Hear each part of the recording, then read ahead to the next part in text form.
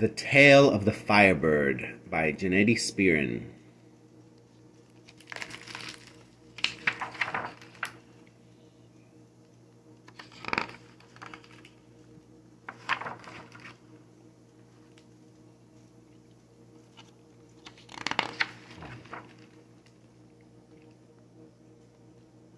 Once upon a time, in a faraway kingdom, lived the great ruler, Tsar Vasily.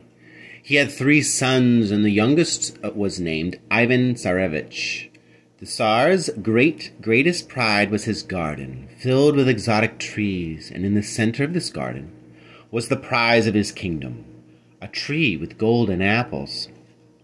One day the Tsar's garden came to report that someone had been stealing the fruits of the golden apple tree. Every night there were fewer apples left. Determined to catch the thief, the Tsar ordered his 3 sons to watch his precious garden through the night. The eldest son was in charge of the first night, but he fell asleep and came back to his father the next day with nothing to report. The second son tried to watch the garden on the second night, but he too fell asleep and saw nothing. On the third night, the youngest, Ivan Tsarevich, was sent to the garden. He watched until midnight without falling asleep. Just as his eyes were about to close, a sudden flash of light illuminated the entire garden. A firebird. As soon as the firebird landed on the golden tree, Ivan Tsarevich grabbed for its tail. That would stop him, but it didn't. The firebird flew away, leaving Ivan Tsarevich with a single glowing feather in his hand.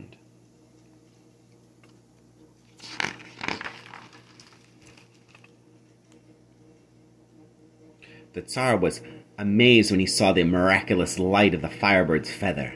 "I must have this firebird," he said. "Saddle your horses, my dear sons. Whichever of you can catch the firebird will have half my kingdom as a reward." So the 3 sons rode off, each going his own way. Whether it was a long way or a short way, we don't know. Ivan Tsarevich rode to the edge of a primeval forest, where he met a big gray wolf. "You cannot get the firebird without me," said Ivan Tsarevich. The wolf said. "Leave your horse here and saddle me instead. You spared my children in the Tsar's wolf hunt last year, so now I will be your servant and your guide." So Ivan Tsarevich climbed up on the wolf's back. The wolf made a great leap, all the way up to the birds in the sky. They flew over the woods and mountains, over wide rivers, so high that it took Ivan Tsarevich's breath away.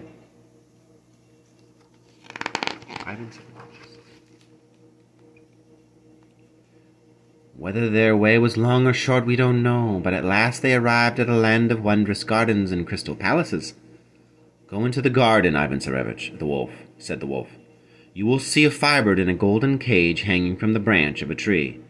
Take the firebird, but do not touch the golden cage, for it will bring you bad luck." Ivan Tsarevich entered the garden and saw the firebird in its golden cage. As he reached in, the gold was so beautiful that he could not keep himself from touching it. The moment he did, thousands of invisible bells began to ring, and an army of guards appeared from nowhere. They grabbed Ivan Tsarevich and took him to their king, King Mahmud. Mahmud recognized the Tsar's youngest son. "I would kill any other man who tried to do what you have just done, but your father is my friend. For his sake, I will forgive you.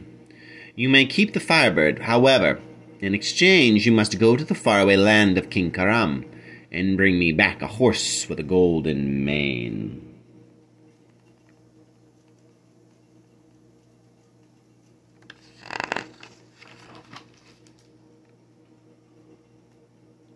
Ivan Tsarevich went back to his wolf and told him what King Mahmud had said. "Don't worry, Ivan Tsarevich," said the gray wolf. "I can help you find this horse, but I tell you, next time, do not disobey me." Ivan Tsarevich saddled the wolf again, and in 3 great leaps they had reached the sky and were soaring above the clouds. They flew over high mountains, deep seas, and enormous green lands.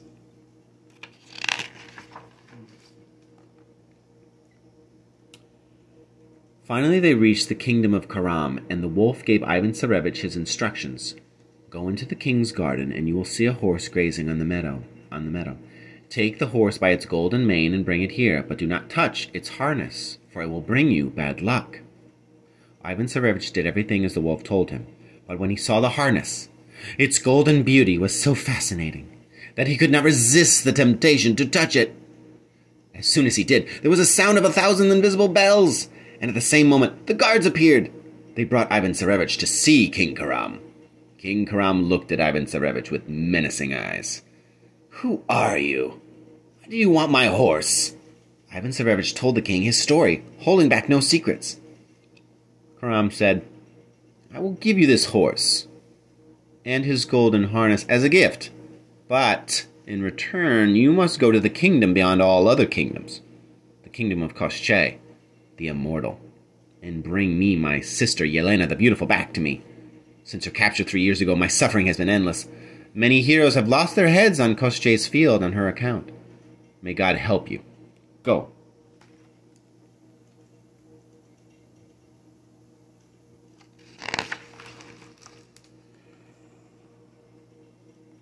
Ivan Tsarevich came back to his wolf in low spirits, and told him what had passed.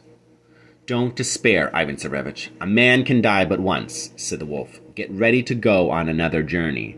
I know who can help us." So Ivan Tsarevich saddled the grey wolf once again, and they rushed as fast as they could to the kingdom beyond other kingdoms, the kingdom of Koschei the Immortal. They flew over dark woods and impassable swamps. "Now we are coming to the place where no human has ever set foot," said the grey wolf. "Baba Yaga the Wicked dwells here. If you want to find Yelena the Beautiful, you must do everything Baba Yaga tells you."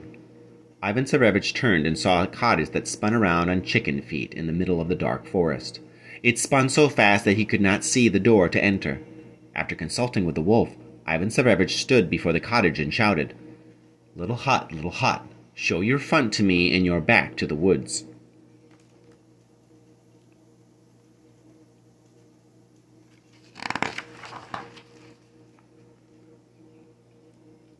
The cottage immediately stopped spinning and settled down on its chicken feet with its door facing Ivan Tsarevich. He was about to knock at the door when he heard a great thunderclap, and Baba Yaga the Wicked suddenly appeared. "Why have you come to visit me, Ivan Tsarevich?" she cackled. "I think I know. I will help you, if you are brave." Baba Yaga gave a shout, and from all the corners of the forest, creatures came running, satyrs, monsters, and other beasts. Baba Yaga ordered them to build a fire and put on a huge cauldron of magical waters and herbs. When this witch's brew began to boil, she ordered Ivan Tsarevich to take off his clothes and bathe himself in the bubbling cauldron. Ivan Tsarevich crossed himself and jumped in.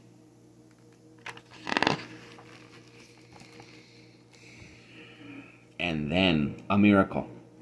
Instead of being boiled like a shrimp, Ivan Tsarevich found himself in the cool water of a forest lake. In the middle of the lake was a little island covered with sedge and moss. Deep in the moss was a glimmer of something shining. He pushed the sedge away. There was a dazzling sword. As soon as Ivan Tsarevich touched its hilt, a magical strength came to him. Ivan Tsarevich stood up and found himself at the edge of the forest, still holding the magical sword. His faithful wolf was waiting for him, all ready with his clothes. "You did a good job this time, Ivan Tsarevich," he said.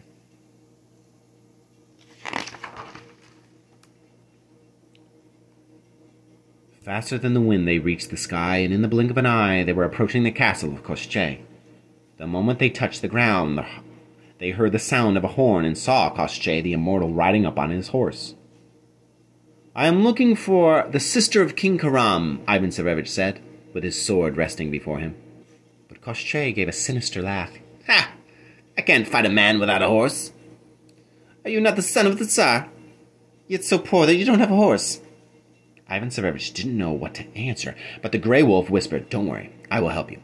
In a moment, the wolf had transformed himself into a warrior's horse, so great and strong that it cannot be described, either with words or with a brush.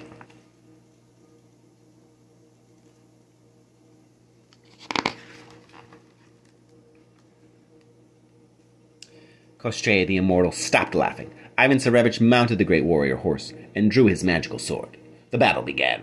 10 times they drew their swords and charged at each other, but their strengths were evenly matched, and neither could win. But just as Ivan Tsarevich was about to make another charge, he spotted Yelena the Beautiful. Her beauty gave him a jolt of power, and his strength was suddenly doubled. Ivan Tsarevich attacked Koschei once more with his magical sword, and struck him with a final deadly blow. That was the end of the evil Koschei. For evil cannot be immortal. Only love can be immortal.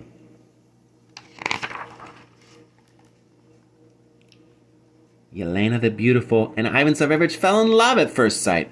Yelena the Beautiful made a wreath of field flowers and crowned Ivan Tsarevich. Then they saddled the mighty warrior horse, and in less than a moment they had arrived at the kingdom of Karam. Karam ran out of his palace to meet them. Tears streamed from his eyes at the sight of his beloved sister.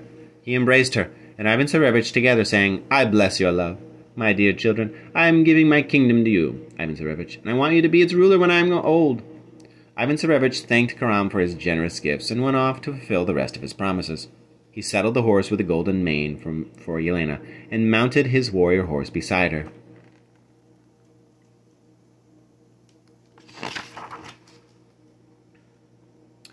Together they rode to the kingdom of Mahmud. King Mahmud and all his glorious court were overjoyed to see Ivan Tsarevich again and amazed with the beauty of Yelena. The king was so taken with her that he gave her the golden-maned horse. He congratulated Ivan Tsarevich on his great happiness and gave him the gift he had promised, the Firebird in its golden cage.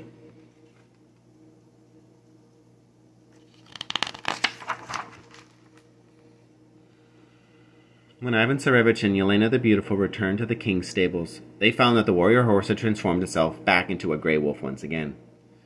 "Here my help ends, Ivan Tsarevich. Be happy." Ivan Tsarevich thanked him, and the wolf vanished into the dark woods. Tsar Vasily was very happy to see his beloved son with Yelena the Beautiful and all the kingly gifts they had been given. The wedding was declared that the Tsar gave a feast for everyone in the kingdom, brightened by the light of the Firebird. For many, many years afterward, the people in that part of the world still talked of the wedding feast of the Tsar's youngest son and the magical power and beauty of the Firebird.